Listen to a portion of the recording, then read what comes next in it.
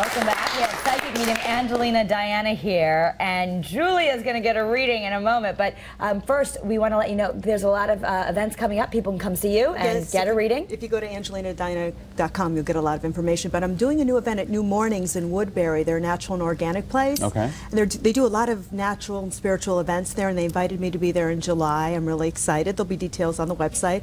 And tomorrow I'm going to be on Country 92.5 doing readings with Broadway and Corey. Oh, I'm really excited. So you can call in. Yeah, I'm excited. It'll be a lot of fun. Let me ask you a question. Sure. Julia, you know, we just pulled Julia out of the audience.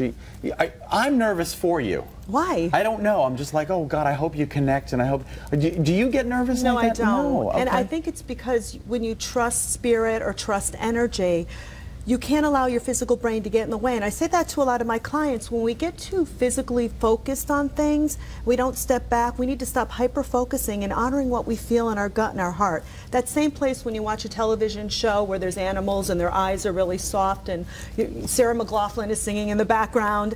We might have been thinking 2 minutes before, I can't pay my bills, I'm upset, but then we see that and we touch that centered place that erases everything else. That's what we need to connect to in life. And if we did, the world would be a much better place.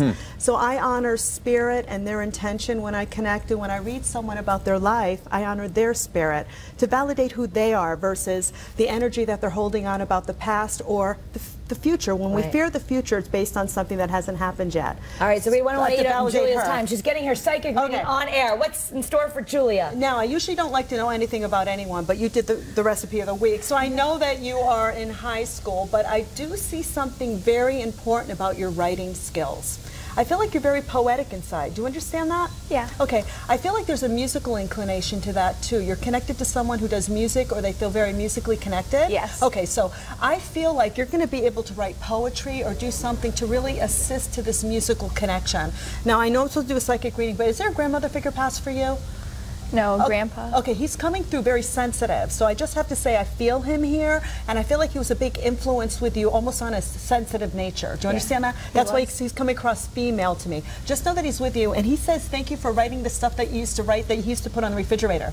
Do you understand that? Yeah. Okay, so now what's happening is there's a psychic and a mediumship reading happening right now. He's helping us, and I believe when that happens, even when I do my personal sessions, it means you need to go back to that place that you felt when you wrote to grandfather, to bring that into your life now to help this musical connection. So know that Spirit's always with us, and they always help us and assist us. I also feel that, I know you said something about therapy.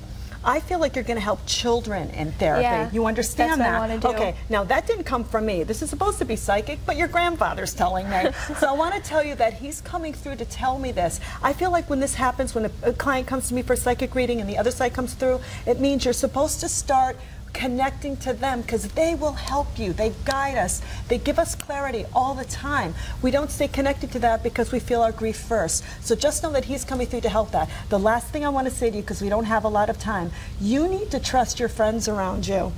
You recently, excuse me, now when I lose my voice when I do a reading, that's not me. You're not speaking. That's the throat chakra. And when I lose that when I do a reading, it means that you're not speaking up for yourself. Do you feel that? There's some aspects about you not speaking your truth. Okay, this is a psychic reading. That means look for that in the next 3 to 4 months. Speak your truth. Honor that wonderful, beautiful place that your grandfather's making me feel of who you are when you speak to people. If we can always start from that validating place, the energy that's meant to be in our life will come our way, and the people that don't mean anything or that are bad-mouthing us or talking badly about us will kind of slither away and not be around us. So I hope this helps you in the time that we're together. Thank you. Thank you. Now, why has my throat chakra been acting up for 2 weeks? Speak your truth, baby. Probably need to speak your truth. Oh, boy. You need a reading, Mr. Scott. All right. All right. In the meantime, we're going to eat. Front Street in Hartford has welcomed its newest restaurant. Did you know there's a Ted's Montana Grill right downtown? We're making some awesome dishes you won't find anywhere else. Stay with us.